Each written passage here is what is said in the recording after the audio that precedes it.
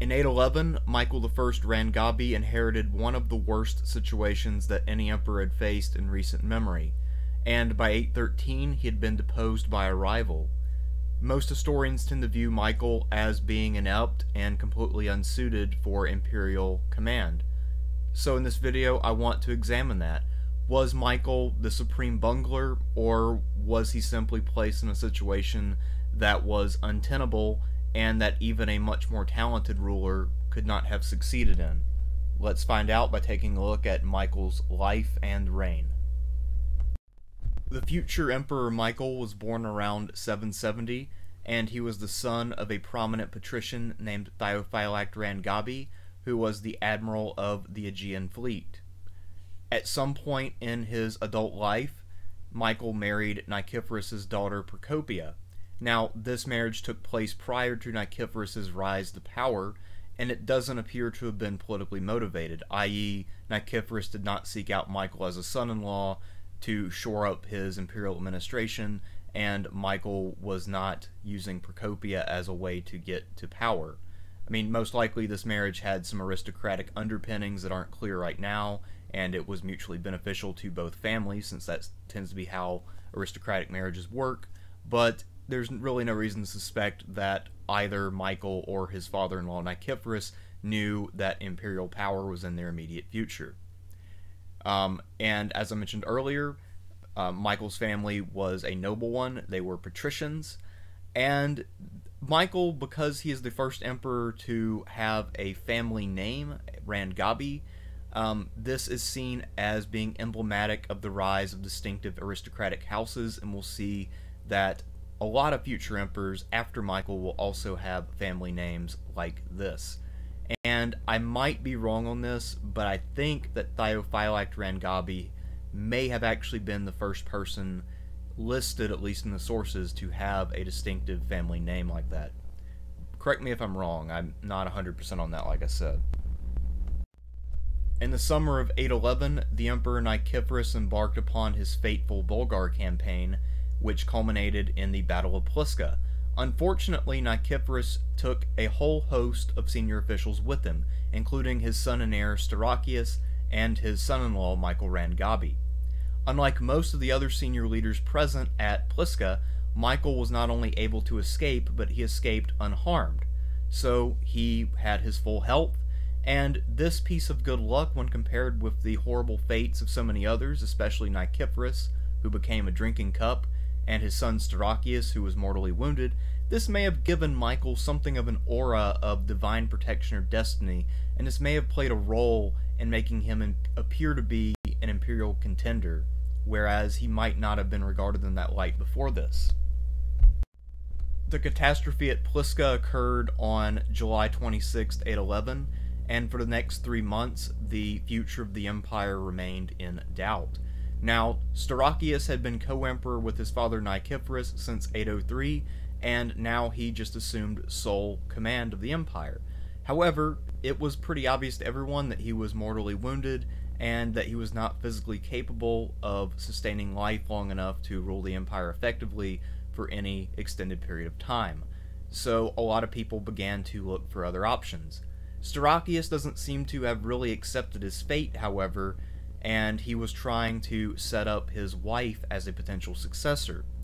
And for reasons that we don't know, Staurakius neither liked nor trusted Michael, and at one point he tried to order one of his subordinates to put Michael to death, but he was talked out of it. Meanwhile, while all of this was going on, maybe Staurakius' suspicions were correct, because Michael was working with these senior officials, including the Patriarch Nicephorus, and the official whose name I can't remember, who was the guy talking with Staurakius about killing Michael, and they all decided as a group that Michael should be the next emperor. So they worked together to secure his elevation, and Michael decided to take his son Theophylact as his co-emperor. This elevation occurred in public in Constantinople in October of 811, and when Staurakius received news of it, he knew that the jig was up. He accepted Michael's elevation and abdicated. He became a monk until his death in early 812, where his wounds finally took him. and now Michael I Rangabe was the emperor. So let's look at how Michael performed as emperor. Once Michael became emperor in October of 811, it quickly became apparent that he was not a very good emperor. He just really didn't have it. So on paper, he had experience, and he also had a lot of good connections. As we've seen, his father was a famous admiral. His father-in-law ended up becoming emperor. He came from a house which was prominent enough to have a name, something that was a new trend and meant that his family was one of the most powerful in the state. So you would think that between all of these things that he was pretty well off, not to mention that he had managed to work with all of the remaining senior imperial officials, including the patriarch, and he had all of them on his side. He was at a pretty favorable age for rulership. He was around 40, which means that he was old enough to have experience and command respect, but he wasn't old. He was healthy. We know that just by the fact that he lives for a long time after his reign ends. And he was also considered to be handsome, which would have helped him be more charming and, get along with people. So on paper, you would think that Michael seems like a pretty good candidate. However, it turns out that he is pretty easy to manipulate, especially in matters of religion. And this is because Michael was driven by an excessive piety. And because of his overweening desire to really please the ecclesiastical figures of his day, he became a puppet in the hands of people like Patriarch Nicephorus and Theodore of Studium, the famous zealot monk. Another problem with Michael is that he tended to not be very decisive. He was pretty hard-pressed to make decisions in a timely fashion, and to put it bluntly, he just wasn't all that intelligent.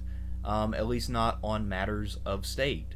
So between all of these flaws, he was pretty hopeless when it came to being an emperor in a time of crisis. So what exactly did Michael inherit, and how dire was the crisis? In 811, the Byzantine state was now on solid financial footing thanks to the work of Nicephorus. However, it was also militarily exposed in the west thanks to Nicephorus. The debacle at Pliska had really eliminated the Western army, and the Byzantines would be vulnerable in the west for a few years.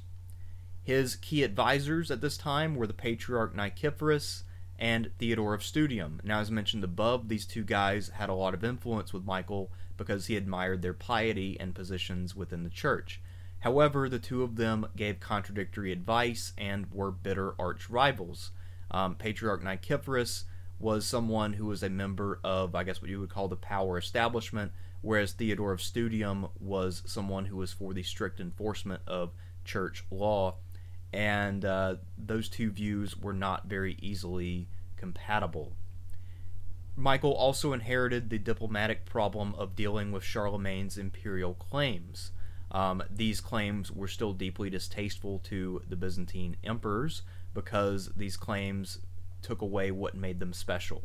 So Michael would have to deal with that. But the main challenge, again, comes from this military exposure post-Pliska, and that threat is posed in the person of Khan Krum of the Bulgars, the guy who had inflicted the defeat at Pliska. So these are the primary challenges that Michael will deal with in the less than 2 years that he holds the throne. Early on, after he is selected, he enjoys 2 lavish coronation ceremonies about a week apart for himself and then for his wife.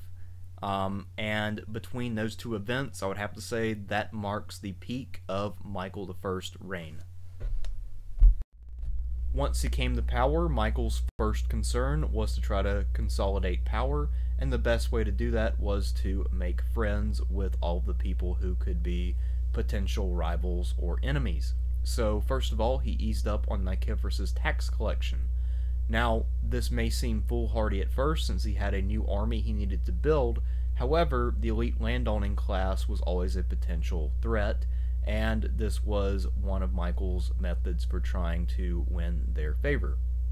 He also distributed generous gifts to the army, church, and bureaucracy to win their favor as well, since being opposed by major figures in the church could make him unpopular with the people, and the army posed pretty obvious threats. He also agreed to recognize Charlemagne's claim partially. So he agreed to recognize Charlemagne as Basileus, the Greek word for king, which by this point basically meant emperor. Most of the Byzantine emperors called themselves Basileus as their primary title, even if that was not technically correct. But Michael did not acknowledge Charlemagne as emperor of the Romans, so it was kind of a weird passive-aggressive solution, and I think it was mainly aimed at his own subjects who could potentially be aggrieved if he were to simply accept Charlemagne's claims. So he accepted enough of Charlemagne's claims to keep peace between the two empires, but also, still didn't give him what he had asked for exactly. So it's definitely a passive-aggressive move, but it, in this one instance, actually ended up not being a bad one. This was maybe Michael's greatest policy. And a lot of people think that this was a negotiation that had already been decided by Nicephorus and that all Michael did was just sign off on it.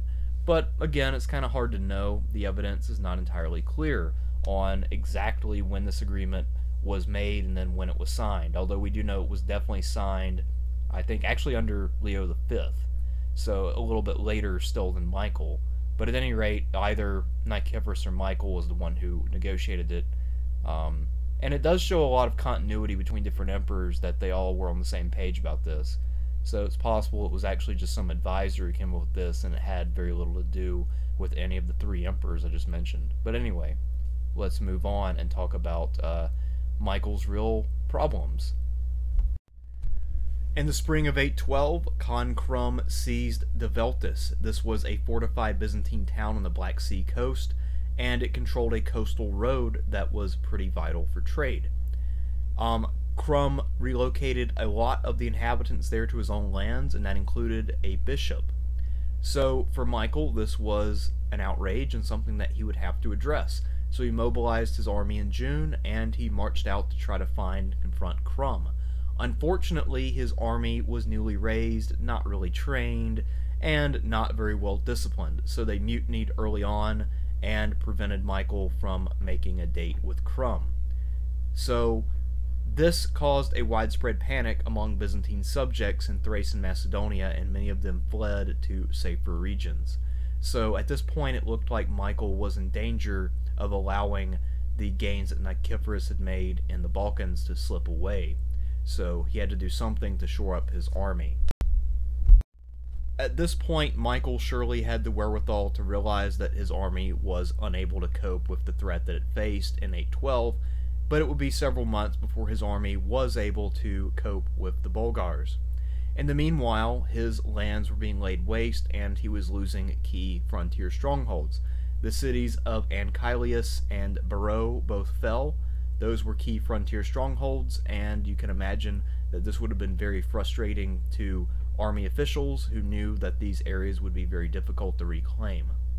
The panic spread as far south as Philippolis, which was the chief city of western Thrace, and this also means that the Byzantine officials in cities like Adrianople and elsewhere are probably having to deal with a bit of a refugee crisis. So I'm sure that they also were not very pleased with the way that things had gone. At this point, things are looking pretty bad, and Krum proposes peace on the condition that Michael hand over all of the Bulgar prisoners and deserters. There were probably still quite a number from the early stages of the Pliska campaign, when Nicephorus' forces had actually been fairly successful. However, for whatever reason, Michael found that to be unacceptable, and he rejected the offer.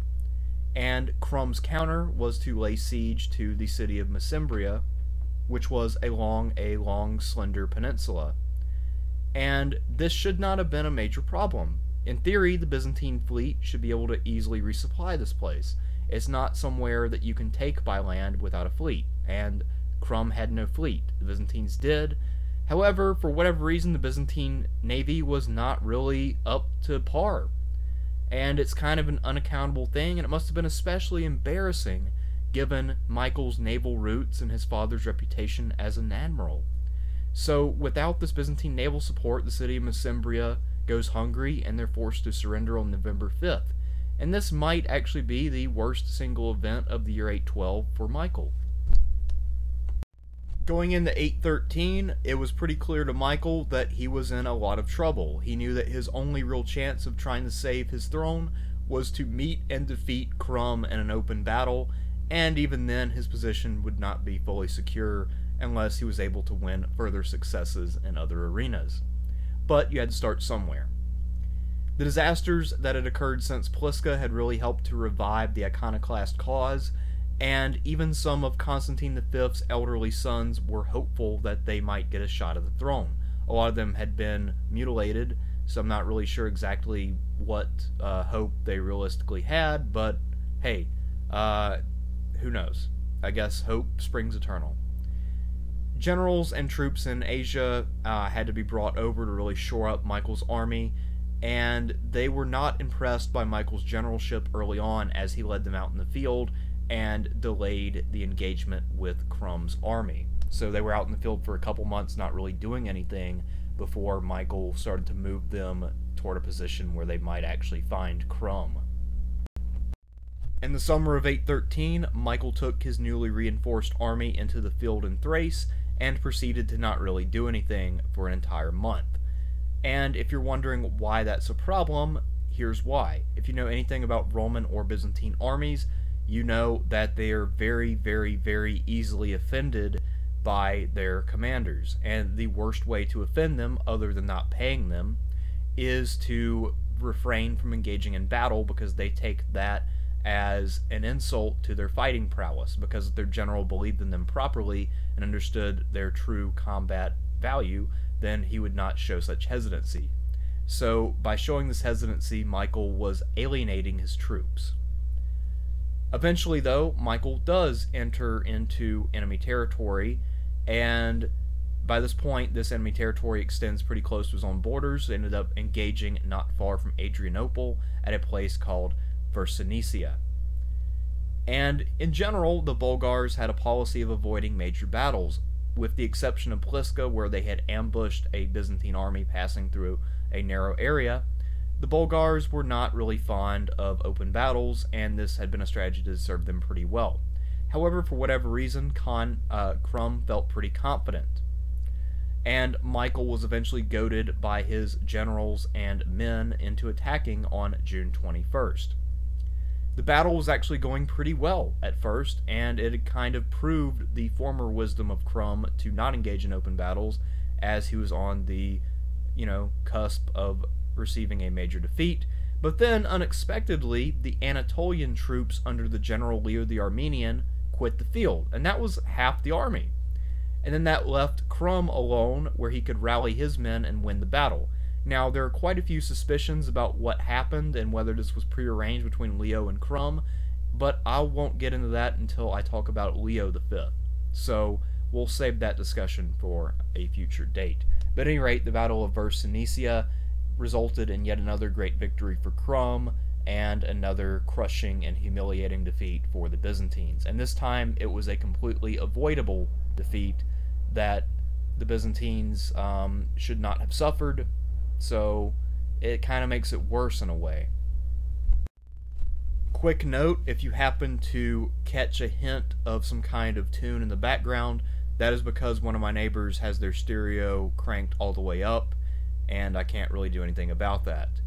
So, bonus points to anyone who can hear it and guess what song is currently playing. We'll see if anyone is able to figure it out, or if it's even audible. At any rate, after the disaster at Versinicia, Crumb was then able to march all the way to Constantinople and camp beneath the walls in July. And between the defection, the defeat, and then Crumb being camped at the gates, Michael's spirit was totally broken, and he supposedly said something to the effect that God must not like the dynasty of Nicephorus.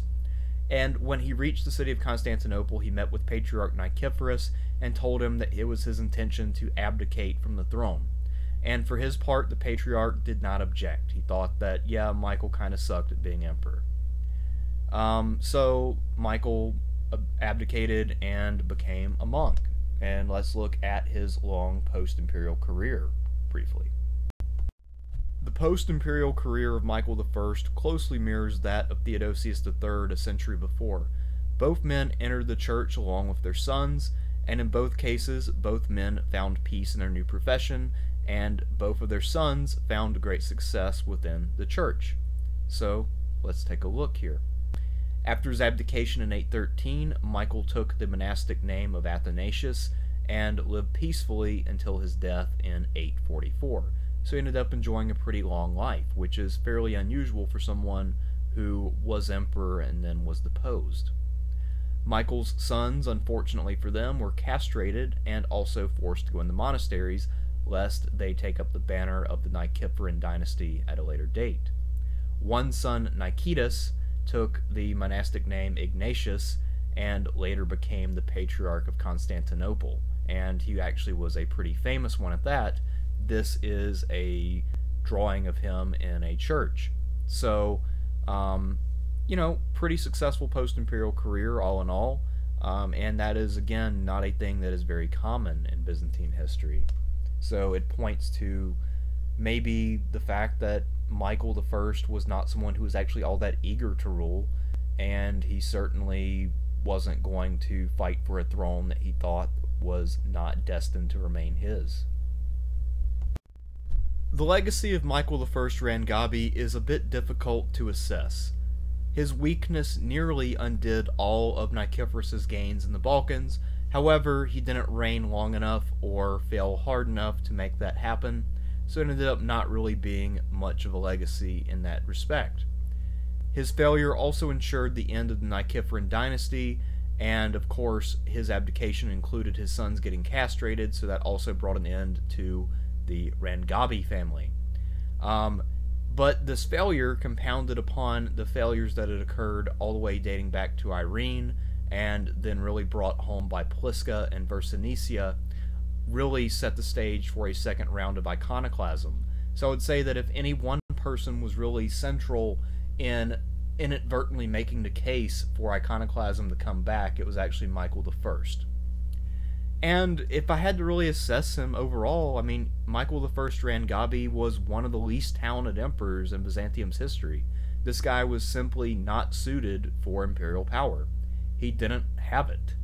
But he doesn't really seem to have been a bad person. People seem to have liked him relatively well. He seems to have been trustworthy to the point that someone like Leo V could allow him to go into a monastery and never really have to worry about Michael re-emerging or betraying the agreement that they had reached. So there are some honorable traits to Michael, even if he really is not very talented or impressive in any other respect.